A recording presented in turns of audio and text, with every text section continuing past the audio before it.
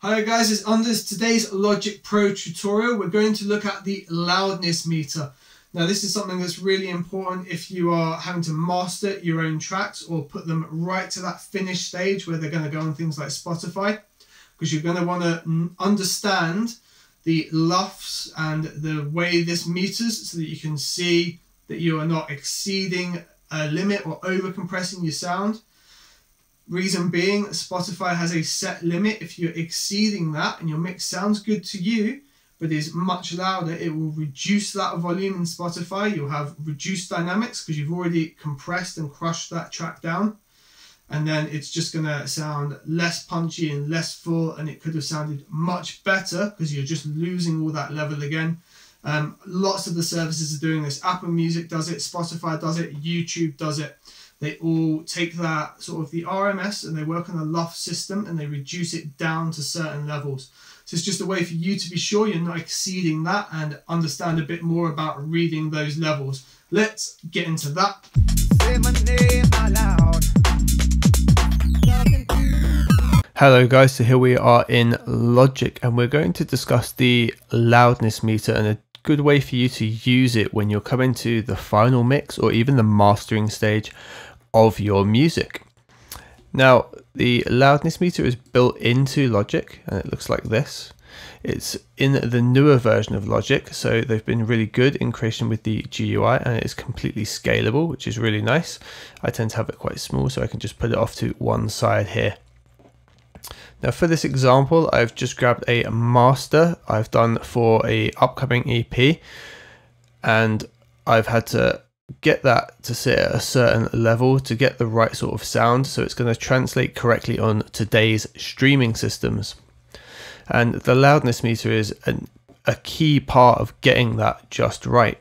I did do a vlog on mastering this particular EP. If you want to check that out, I will link it in the description and hopefully in a tab just at the top now. I've also got Isotope's Insight loaded up here for us as well, so we can take a look inside that. And that just gives us a much more detailed look, and I can show you a couple of things that have changed over time as well. So right now, Spotify, YouTube, for example, soon to be SoundCloud, are all aiming for a integrated LUFS volume of about -14. Now, LUFS is loudness unit full scale. It's a relatively new developed way of measuring overall loudness of audio. The key before this used to be RMS, which is the root mean squared, which is giving us an average level. LUFS is similar to this, but it takes into account how we actually perceive audio as well.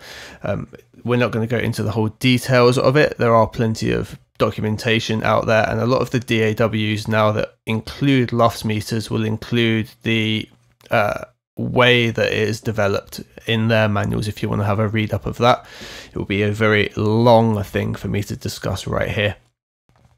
So we're just going to have a little listen to this track, and I'm just going to start the LUFS meter. Now my aim was -14. I'm pretty sure this tips a little bit over, but I'm not concerned because it gave me the perception that I wanted and it retained the dynamics I was after and hasn't crushed it in any way. So let's have a quick listen. I've just got my favorite bit of the track loops. We just have a quick short bit of that. And I just noticed on the LUFS meter, it's going to give us the M and S, which is mid and side, and then there's an I on the right hand side. The I meter won't register unless we click start, and that is integrated. I'll explain that very shortly. Right now I'm focused, I ain't stopping till I reach all my quotas. Some of them are liars, some of them are jokers. Still stay hot like stolen motors. Won't see what I've got in my hand like it's poker. Leave them paranoid, heavy weed smoker. Boy talking, it turn like rotor. Snitch to the feds and then it's all over. How you mean, I was on road, man, we're making the cream. How you mean, you was in your mum's house still getting lean.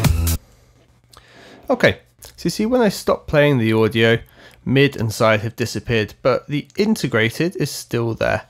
And if I were to pause now, it also remains there. So you can see that I've got a -13.7, meaning I'm 0.3 decibels off target on my master here.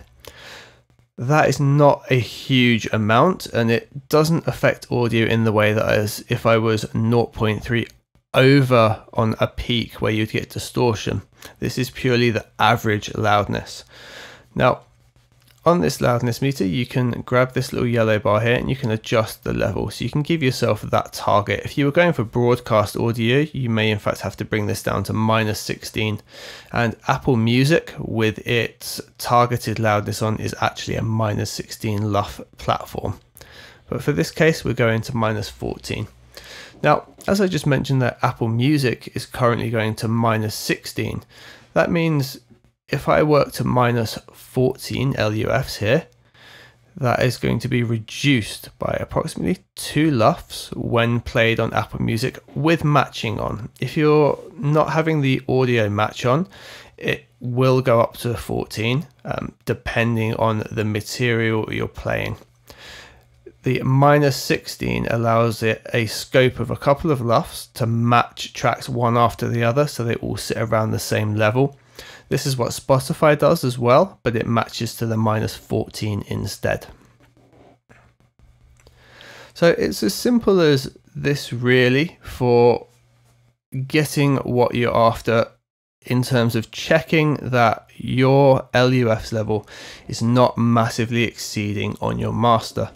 Now, the mid and side is the integrated LUFS for your mid, so all of your mono material and then all of your side material. The integrated is then the combination of the two. When you sum together your mid and side, you may find that you get a spike in level. And this is so you can check that when someone is listening to the stereo playback, it's not going to hugely exceed. It will also make you aware of any problems in your mix. Now, the reason I wanted to bring up Insight as well is we can also monitor here our peaks and the RMS, which was the old standard.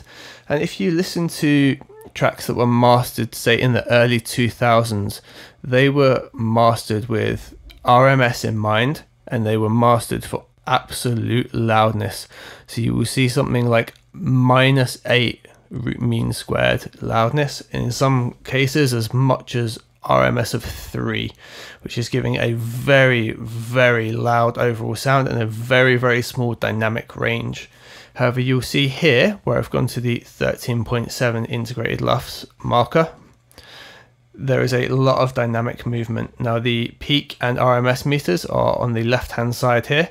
The peak meters are going to be up near the 0, and the RMS is the darker color, which will be lower down here. Right now I'm focused, I ain't stopping till I reach all my quotas. Some of them are liars, some of them are jokers. Still stay hot like stolen motors. Won't see what I've got in my hand like it's poker. Leave them paranoid, heavy weed smoker. Boy talking, they turn like rotor. Snitch to the feds and then it's all over. So we can see here that my RMS at the moment I paused there was around -15 decibels. And I've got a lot of peak fluctuation as well in level, because a lot of the dynamics here have been kept in check. Now, if we had limited this track a lot harder and it had been compressed as much to give us, say, that -8 RMS rather than the almost -15 that I'm having here, all of these dynamics here would have been cut off and it would look something more like that. Now, that's okay. You're not going to lose huge clarity in sound, and on a low level system and things like earbuds, that's going to sound completely fine. However, when it comes to reduce it down, all the dynamic range here that has been lost wouldn't be retained. You would simply be reducing it in level, and it would have all of these dynamics cut away, and it wouldn't be what we're after at all. It would just be cutting this dynamic off. We would lose a lot of the punchiness, and that's what's happening now. And this has been to combat the loudness war and combat that situation happening, and just continual loudness and loudness and loudness. If you're unaware of what the loudness war was, which in my opinion is starting to fade now, just Google the loudness war and Metallica. There is a fantastic example of how over-compressed that album was, that there was almost no dynamics left by the time people finally got that music. Guys, I hope this video has been helpful for you and given you a better understanding of the loudness meter and the LUFS standard. If it has, please bash a like on the video, subscribe to the channel, and I will see you on the next video.